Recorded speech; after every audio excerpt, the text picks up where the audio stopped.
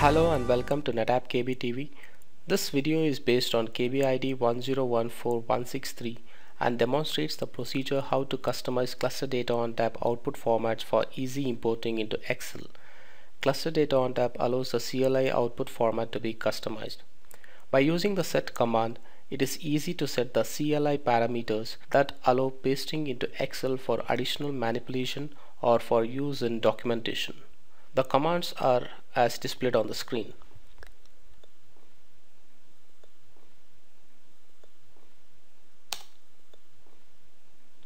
This command sets exclamatory as a separator when showing any output that is fields based.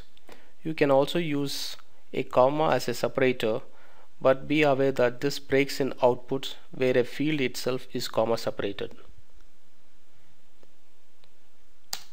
This command disables pagination so that all the output is displayed without interruption. Set -show all fields true shows all the fields as default. Alternatively, you can use the field operator of each show command to display a subset of fields.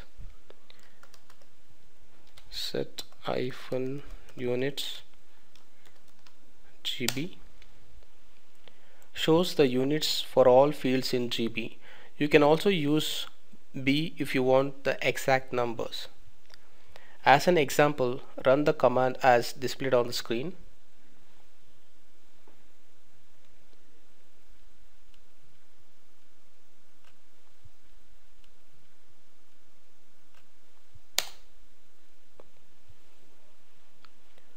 Copy the output into a new Excel worksheet.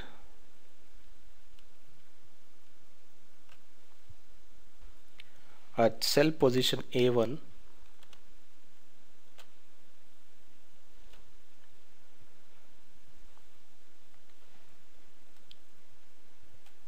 highlight the column A from the Data tab, choose Text to Column,